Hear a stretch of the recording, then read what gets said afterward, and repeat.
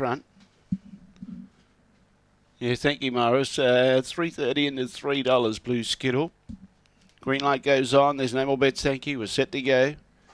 You want to see her in front. See how she jumps away. She began okay. She's trying to muster. She's going to accelerate. She'll get across. She'll find the lead. But Eustace Road is handy. Looks dangerous. Behind those, Aston Nefertiti. Look at the speed of Ralu Barber around the outside. Now puts itself right in the race. These three have got well away from the others. Vico Road getting into fourth placing. TaylorMade D behind those with Fabricadabra. But Eustace Road is shot clear. And Eustace Road beats Ralu Barber. Third, Blue Skittle. Fourth, maybe Fully Fried in front of Vico Road. Made some ground late, Fully Fried. Then in turn behind those we had TaylorMade D, Fabricadabra, Aston Nefertiti at the tail end of the field. It's 2, 7, 4 and 6. The time 23:03. 2, 7, 4, 6. Eustace Road too strong over the concluding stages.